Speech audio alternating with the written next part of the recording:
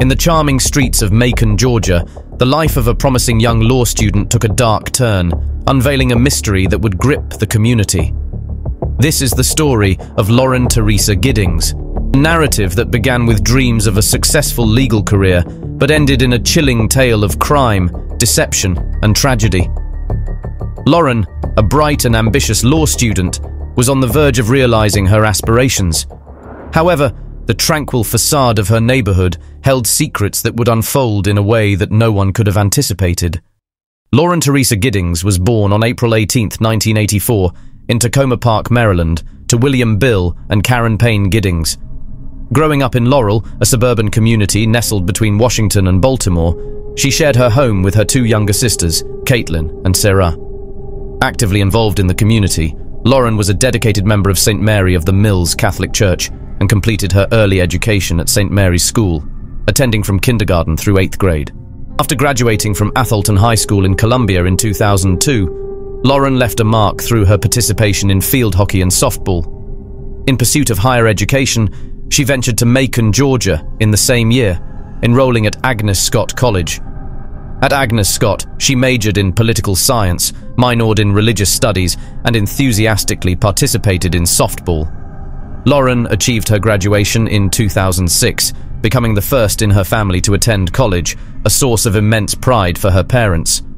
Caitlin, Lauren's sister, reflected on her transformation, saying, "She really didn't bloom until college. She was loud and fun. She wasn't as much like that in high school." It became evident that Lauren's confidence developed with age, and she was evolving into a brilliant, mature woman poised for a successful career. Following her undergraduate studies, she returned home, initially working for the National Center for Public Policy in Washington, D.C. Subsequently, she decided to venture into law. In 2008, Lauren embarked on her legal education at Mercer University's Walter F. George School of Law, where she took on the role of president of the Federalist Society. On May 14, 2011, she achieved her Juris Doctorate degree. Lauren aspired to be a public defender, driven by the desire to assist others.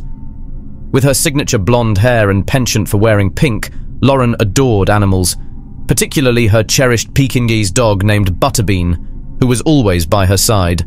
Renowned for her popularity and kindness, friends and family recalled how Lauren consistently went out of her way to befriend social outcasts, possessing the unique ability to see the good in everyone. Perhaps it was this virtue that unfortunately made her the target of an incredibly heinous crime. In June 2011, Lauren found herself eagerly anticipating the future. At 27 years old, she reached a significant milestone by graduating from Mercer University in Georgia after 7 arduous years dedicated to the study of law. The journey had been marked by prolonged stress and intense exhaustion, but Lauren's unwavering determination to become a criminal lawyer fueled her commitment to see it through. With the finish line nearly in sight, there remained one last hurdle: the bar exam. Like many students, Lauren opted to stay in Macon after graduation instead of returning home to Baltimore. Her chosen residence was conveniently located just across from Mercer University, allowing her to immerse herself completely in her studies, free from any potential interruptions. Having recently graduated from law school, Lauren and her friends decided to indulge in one last night of celebration before diving into their bar exam preparations. On the Friday night of June 24, 2011, they gathered at a local bar for a joyous evening. Lauren opted to spend the night at her friend Ashley's house, joining other members of their friend group. During the night, Lauren shared with her friends her unsettling suspicion that she had a stalker. She recounted instances of returning home to find things in her apartment rearranged, a concern she had previously mentioned a year earlier to her sister. On a separate occasion, a friend had informed her of seeing someone spying on her through her window, equipped with a large stick topped with a camera aimed at her second-floor apartment. In an email sent to her boyfriend David Vandiver on the night before her tragic demise, Lauren expressed her fear that someone was breaking into her apartment. However, she reassured him that she would be moving out that week and was determined to endure the situation until then. In the same email, she conveyed her feelings of hopefulness and excitement about the future. During the night of celebration, Joe, Lauren's ex-boyfriend and a roommate of Ashley's, was in attendance. Lauren ultimately spent the night in Joe's room, but the details of what occurred behind the closed door remain unknown. The following morning, after the festivities, Lauren left Ashley's house. Although her friends didn't witness her departure, Joe claimed to have seen her leave. Regrettably, that marked the final instance her friends saw or heard from her. In the days following the celebration, a disconcerting silence surrounded Lauren as no one heard from her. Given her close ties with her family and regular communication, they initially attributed her absence to her prior warning that she would be immersed in studying for the bar exam and likely unavailable for the next few weeks. Lauren had even taken the step of leaving her beloved dog Butterbean at her parents' house to eliminate distractions and wholly concentrate on exam preparations. Consequently, her family wasn't overly alarmed when days passed without any communication from Lauren.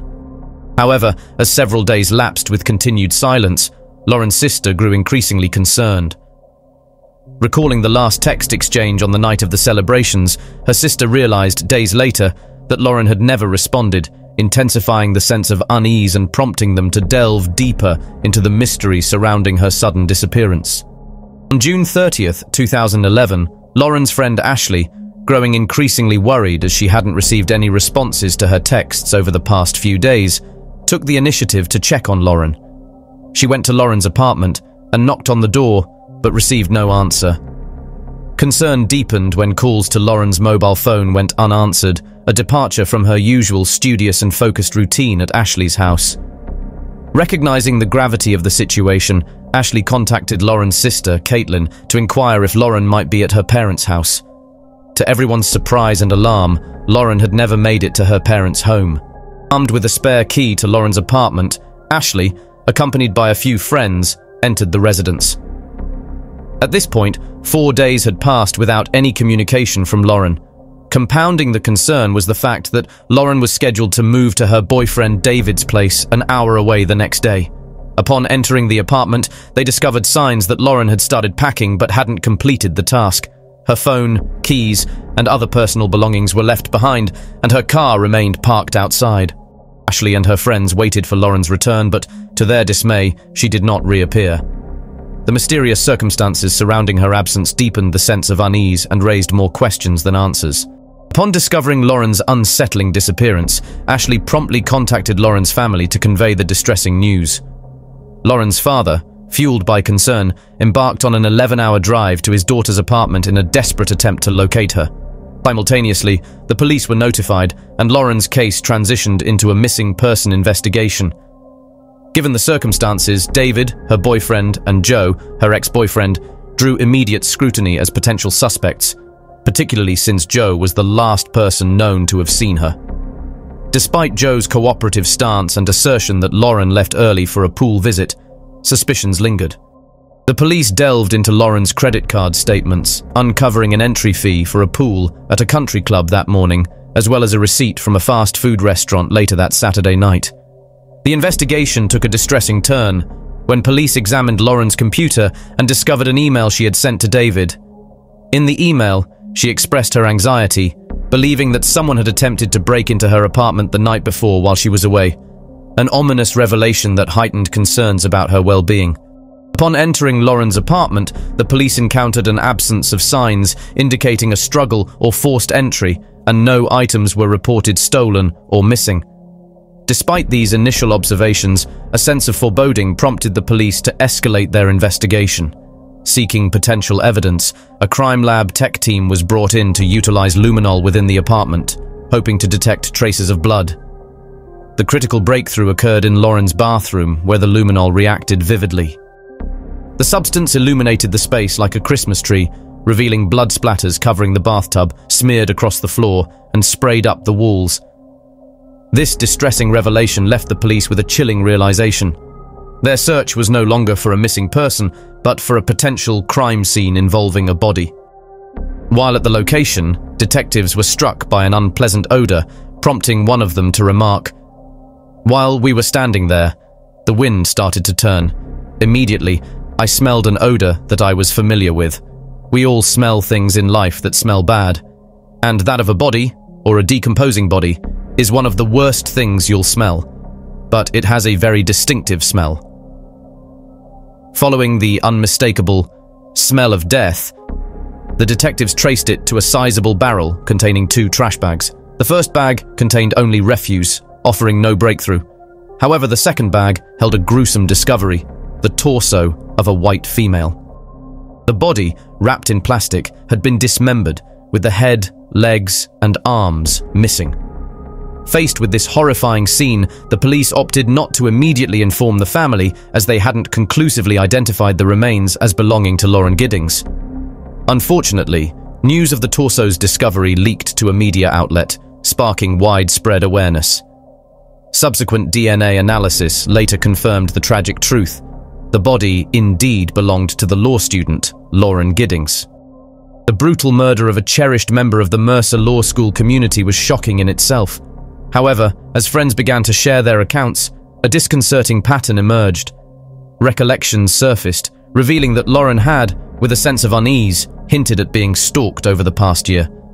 In conversations with friends, she confided in the unsettling belief that someone was covertly observing her in her apartment, going so far as to rearrange things when she was away.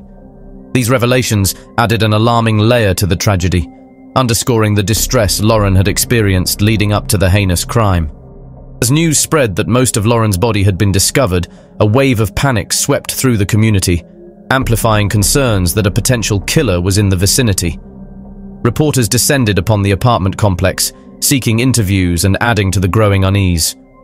Responding to the escalating situation, the police expanded their initial search from the immediate neighborhood to a radius of 10 blocks around the apartments, hoping to uncover crucial clues to solve the homicide. Over the following week, the search extended to various locations, including in and around the apartments, along the Ocmulgee River, at Macon's landfill, and in drains and sewers near the crime scene, all in a desperate attempt to locate the missing body parts. With 16 apartments in the block where Lauren resided, news stations swarmed the crime scene, eager to gather information. Among those interviewed was Stephen McDaniel, Lauren's next-door neighbor and fellow law student. Though perceived as somewhat eccentric, Stephen appeared genuinely concerned for his neighbor and classmate during the interviews. During a field interview, a reporter questioned Stephen about his reaction to the discovery of a body in the area, and his response was nothing short of peculiar. Upon hearing the word body, Stephen entered a disoriented state, repeating the word while blinking and staring off into space. Concerned by his unusual reaction, the police decided to bring him in for questioning. Throughout the interrogation, Stephen remained dissociated for a considerable period. When the police requested to inspect his apartment, Stephen consented. During the search, they uncovered a stack of condoms in his dresser, a discovery that contradicted his previous claim to investigators that he was a virgin saving himself for marriage. In response, Stephen asserted that he had stolen the condoms from various apartments he had burglarized. Consequently, the police detained him on burglary charges. Further investigations revealed that Stephen possessed a master key to all the apartments in the complex, including one for Lauren's residence. In a startling turn, the police discovered a hacksaw in the maintenance room with traces of Lauren's blood on it. The maintenance man, when interrogated, claimed no knowledge of the saw. Subsequently, the police found the hacksaw's packaging in Stephen's apartment, leading them to suspect that, with his master key, he had planted the hacksaw in the maintenance room. In addition to the alarming discoveries, the police stumbled upon a pair of panties belonging to Lauren during their search of Stephen's apartment. Further intensifying the evidence against him, they uncovered numerous disturbing internet blog posts written by Stephen, detailing themes of torture and violence towards women. To compound matters, a flash drive was found containing explicit child pornography. The investigation revealed that Stephen possessed a trove of Lauren's photos on the flash drive, coupled with evidence suggesting he frequently visited her social media pages. His search history depicted a disturbing pattern, wherein he engaged in viewing violent pornography, while simultaneously perusing Lauren's pictures on social media. The extent of his obsession became clearer when the police managed to recover deleted footage secretly filmed by Stephen, capturing moments of Lauren's life from an external vantage point.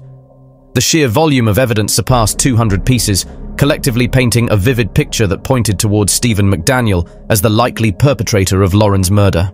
It became evident that he had been persistently stalking Lauren for an extended period, amassing numerous images taken without her knowledge, video footage from inside her apartment, and indications of obsessive scrutiny of her Facebook and LinkedIn pages.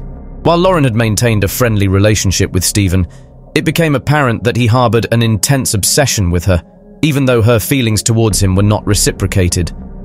There was a moment when Stephen gathered the courage to ask Lauren out on a date, only to face a polite refusal from her. Unbeknownst to Lauren, suspicions lingered in her mind about activities occurring in her apartment, unaware that Stephen played a role in the unsettling events unfolding around her. Upon his arrest, Stephen McDaniel was brought in for questioning at the police station. However, upon arrival, he appeared to be a mere semblance of the man who had engaged with the news anchor. Throughout more than 2 hours of interrogation, he remained in a trance-like state, offering minimal responses and consistently denying any involvement. While some suspected this behavior to be an act, others pondered the possibility of him experiencing a mental breakdown. The fortuitous delay in the garbage collection that morning was the sole reason Lauren's body had not been discarded with the trash.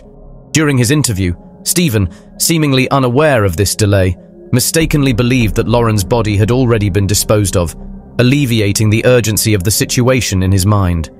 In August, a mere month after the discovery of Lauren Giddings' remains, Stephen McDaniel faced first-degree murder charges. Despite maintaining his innocence for several months, he eventually altered his plea from not guilty to guilty, recognizing the overwhelming evidence against him. During the trial, Stephen attempted to mount his defense, asserting that his rights were violated during his arrest. Drawing on his legal education, he accused the police of employing improper interrogation techniques and intimidation, and claimed to have been denied adequate medical care while asserting that he was insulted and yelled at. As part of the plea deal, Stephen agreed to provide the court with a detailed account of the events on the night of Lauren's murder. In exchange for his cooperation, the charges related to child pornography and burglary were slated to be dropped. In his confession, Stephen detailed that on the fateful night, he waited for Lauren to fall asleep before using his master key to enter her home around 4:30 a.m. Once inside, he silently entered her bedroom and stood observing her as she slept. However, an unfortunate creak from a squeaky floorboard startled Lauren awake when he approached her bed. Stephen recounted, "Lauren saw me and said, very calmly, 'Get the f*** out.' He continued to describe how, in response to her resistance, he grabbed her around the throat, leading to both of them tumbling from the bed to the floor. During the struggle, Lauren's attempt to escape resulted in her legs and lower body becoming wedged under the bed, thwarting her efforts to get away or kick him. Despite Stephen's attempt to present a version of self-defense, the compelling evidence and his admission to the murder were sufficient for both the jury and the judge to render a verdict. Additionally, Stephen disclosed that he had repeatedly asked Lauren out, and each time she rejected his advances due to being in a happy relationship and lacking any romantic interest in him. Unable to cope with the rejection, he began to hatch a sinister plan for the horrific murder. Amid the assault, Stephen had concealed his identity with a mask, but during the struggle, Lauren managed to remove it, revealing his face.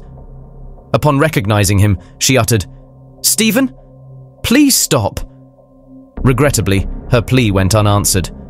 Stephen recounted that it took approximately 15 minutes for Lauren to succumb to the attack. After her demise, he dragged her lifeless body into the bathroom, exited her apartment, and returned to his adjoining residence. During the entire day, he occupied himself on the internet before revisiting Lauren's apartment in the evening, armed with a hacksaw. It was then that he proceeded to behead and dismember her. In a chilling disclosure to his lawyer, Stephen admitted to sitting down and meticulously severing each of Lauren's fingers, subsequently flushing them down the toilet. The remaining body parts were placed in black trash bags and dispersed across various dumpsters. Tragically, some of these dumpsters had already been emptied, rendering it impossible to recover Lauren's body. In attempting to discern the motive behind the attack, it became evident that Lauren was scheduled to relocate from her apartment the following day. This impending move meant that Stephen would no longer have her presence in his life, an outcome he seemingly could not bear. On April 21, 2012, Stephen McDaniel was convicted and handed a life sentence, with the potential for parole after 30 years. Despite his attempt to appeal the sentence in 2018, the Richmond County Superior Court dismissed his appeal. He is slated to be ineligible for parole until the year 2041. Lauren's untimely end left a profound impact on her family and friends. The pain they carry serves as a somber reminder of the heinous crime that shattered the peace of their community. In the aftermath, the community came together to support one another, to remember Lauren's vibrant spirit, and to advocate for safety and awareness in the face of the unexpected. The Lauren Teresa Giddings story is a powerful testament to the resilience of a community in the face of darkness. May her memory inspire conversations about safety, trust, and the collective responsibility we bear for the well-being of those around us. If you found this video compelling, leave a like, and your thoughts in the comments. Be sure to subscribe and check out our other videos.